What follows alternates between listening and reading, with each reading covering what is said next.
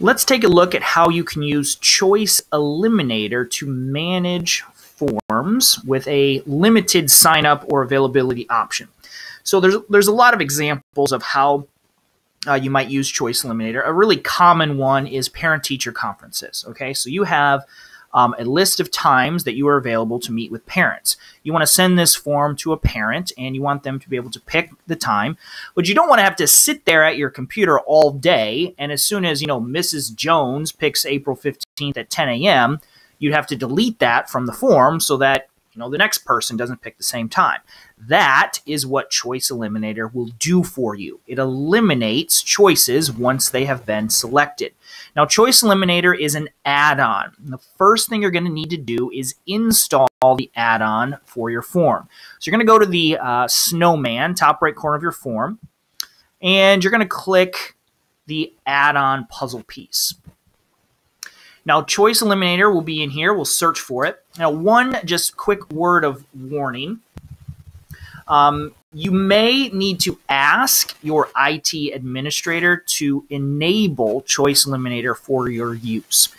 Google's changed how they handle add-ons, and if you are in a business or school environment, G Suite for education or business, someone will need to approve these before you'll be able to use them. You can try it, it'll work or it won't, and you'll have to email your IT person.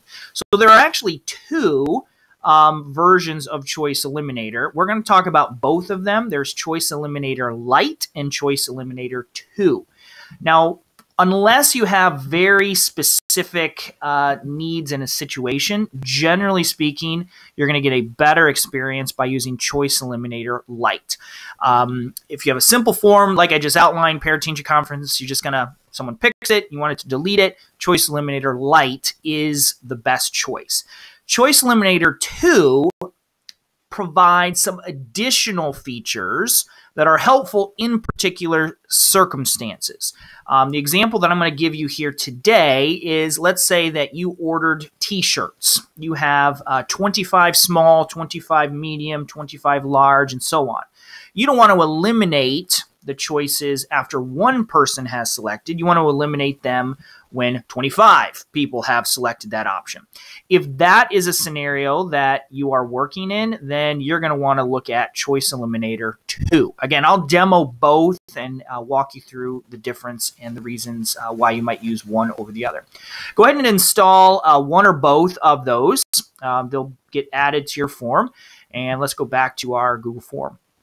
Now, if you want to practice using Choice Eliminator, you can use the demo form that you see on my screen right now. So I will leave the link to this demo form in the description for the video. Click on that link, you'll make a copy of my example, and you'll be able to set up Choice Eliminator just like you see me doing here. So let's go to this first scenario here, this first set of questions. So these are my parent-teacher conference sign up. You're going to list your times and everything. Now, there's one very important thing that you want to do. You want to use the drop-down question when you use Choice Eliminator. Okay? Drop-down, not the multiple choice. Multiple choice and drop-down are basically the same in that they only allow a user to select one of the available options. But just because of how Google processes form submission data, you're going to get a much more reliable result by using the drop-down question as compared with the multiple choice. So pay attention to that. You'll see a warning in Choice Eliminator when we open it up here in just a second. So you're going to create your form. You're going to put your options in however you'd like them to be listed. And then let's go ahead and set up Choice Eliminator. So we're going to go up to the top of the screen. You should now have the little puzzle piece here. These are all my add-ons. I'm going to start with Choice Eliminator Lite. So I'm going to click on there.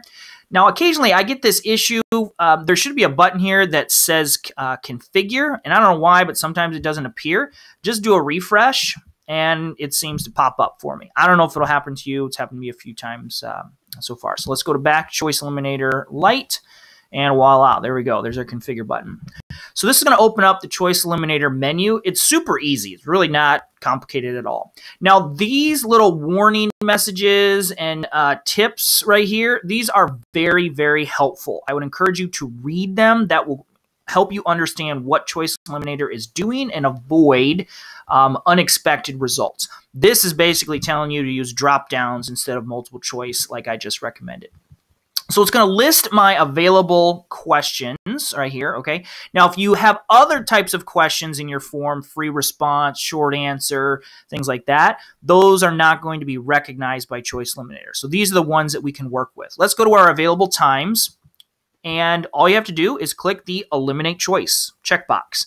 And so that will monitor the submissions. Once someone picks April 15th, Choice Eliminator will remove it from the list. Let's go down to the second one here. So the second example I'm throwing, let's say you're throwing an end-of-year party and you're asking for parents to volunteer to bring items to the party. So juice boxes, bottled water, forks, plates, balloons, etc. Okay, same thing. This is a drop-down list, and I want one person to pick each one and then eliminate it so that the list will get smaller as people volunteer to bring things. Same thing, I'm going to go to my party supplies, and I'm going to click Eliminate Choices. Now, there is one little trick here that you may see that I did. If you need more than one person to bring something, like I have cupcakes listed twice. So you're going to list the same thing multiple times because remember we're using the drop down option and Choice Eliminator is just going to delete it each time. So I'm just putting balloons 1, balloons 2. So that's the first person who's bringing balloons, the second person that's bringing balloons. So this list might be a little longer initially, but again, as people make their selections, they will be eliminated from the form. Now I've got one more example to walk you through and then we'll test this out, make sure it works. Here's my T-shirt example that I referenced a little bit earlier. So I've got extra small, small, medium, large. I've got all the different sizes. Once the sizes are gone, that's all we have. Now, I don't want to eliminate this once a single person has made a choice. I want to eliminate it when 25 people have made their choice. So for this question, I need to use Choice Eliminator 2. I'm going to go back up to my add-ons. I'm going to click Choice Eliminator 2. Configure, same thing. But this is going to give me some additional options. So I'm going to go to that final question there. And this does a lot more calculations. So Choice Eliminator 2 actually waits for the results to be posted to the Google Sheet. It runs calculations and then feeds those calculations back to the form to determine if it's time to eliminate the choices or not. It's a much more complex process, and so there are some potential issues that can happen. And so unless you need the multiple selection feature, you want to use Choice Eliminator Lite. I'm going to skip the first two because we did those with Choice Eliminator Lite. Let's go to shirt size.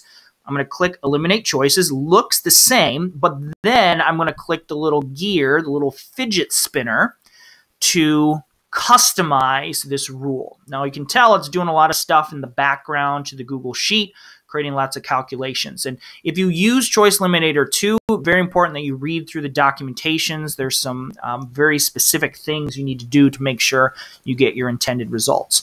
So here it is right now. Initially it's set up with your normal numbers. We're going to go ahead and change this and say we have 10 of each. So Choice Eliminator will not remove any of these sizes from the form until 10 have been selected. Now I'm going to leave extra small at 1 just so we can confirm that it's working. I don't want to have to fill my form out 10 times. Once something has been eliminated, once all these things have eliminated, then it'll just say no more options. Okay. There's several things you can do. This is a little more advanced. If you need to reset your form, you can come in down here to this little green button, click this right here to restore the choices. It'll pull them back in so that you can kind of reset the counts if you need to do it again. All right, let's go ahead and close that. Saves automatically. Close that. And let's view our form. Okay, so we're going to go to the eyeball, click on that. So let's go ahead and pick just the first option. So we're going to pick the 10 a.m. time slot. We're going to pick the juice boxes. And we're going to pick an extra small T-shirt. And I'm going to click Submit. Now, this is very important. It takes roughly 2 seconds for Choice Eliminator to run and remove the selections from the form. You can potentially get yourself in trouble if you have a whole bunch of people taking the form at the same time. There's not enough time in between the submissions for the choices to be eliminated. One thing that you can do to prevent that is by removing this submit another response button. It would be potentially possible for me to submit my first response and then the next person to click very quickly and get back into that. So one way that you can eliminate that is by going to your form. We're going to click on the gear, go to presentation, and uncheck this box that says show link to submit another response. That just makes it a little bit more work to get back to the form, which will give Choice Eliminator more time to run the calculations and do what it needs to do. Now, I've been sitting here talking for the last 30 seconds, so we should be good. Let's see if it worked. We're going to click submit another response. And let's see, the first thing we should see here is the 10:30 time slot. Oh, there we go. So good deal. It eliminated the 10 a.m. time slot. We selected juice boxes. So now that is eliminated. And we should no longer see the extra small option for our shirt sizes. Voila. Now this one here, if I pick small, the total quantity would be reduced by 1. It would go down to 9, 8, and eventually, once all 10 are exhausted, small would be removed from the form as well. Choice Eliminator is a great tool anytime you have limited resources, whether that's time or physical things that you need to track when people are selecting them. Recommend both Choice Eliminator Lite and Choice Eliminator 2. Make sure, again, you read through the documentation so you understand how it's working, so you can check that out. Again, you're welcome to use my demo. Click the description for this video. You'll find an exact link to this form. You can make a copy of it, configure Choice Eliminator, and test it for use.